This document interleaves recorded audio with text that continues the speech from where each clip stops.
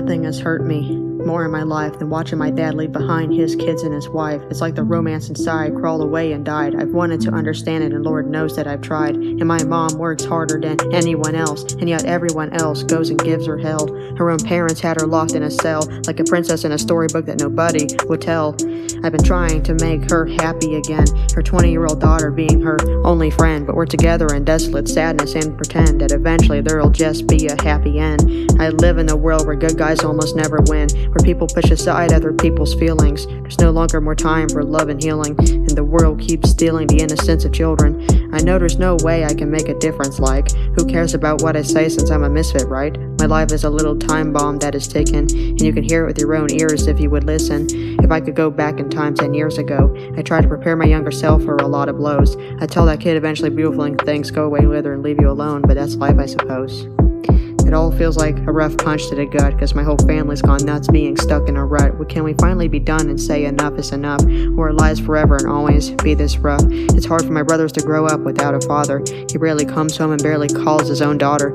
It tears me apart inside like a sheep sent to slaughter. It bears deep in my mind and has become such a bother. My father doesn't seem to recognize his own error. Now his sons run wild, one of which became a terror. When it comes to love and patience, I don't know which one is rarer. I hope that he changes before we become his coffin bearers. It's hard to say I'm a good person without feeling guilty. Sometimes I'm not nice to my family, and in my heart it kills me. Our relationships with one another is more or less kinda jilty, and we say to each other that we're sorry, but are we really?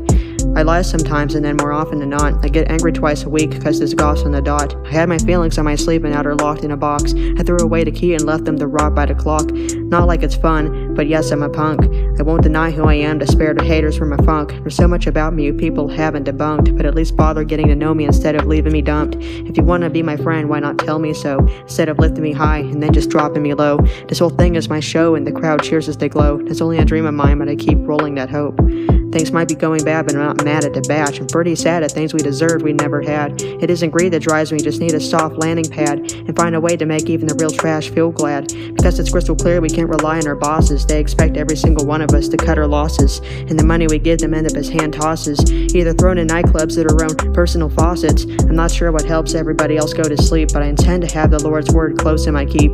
As a Christian, let me tell you, it's hard to keep things nice and neat. It's harder to walk the narrow path than rapping on this beat, and they say it's much better to give than to get, but selfishness is just another one of the devil's nets. Plus, he gets inside your head and makes you worry and fret. These fears and breath you have met can lead to your soul's death. So if I'm really here to be teaching folks a great lesson, it's one I sincerely hope that they won't be forgetting.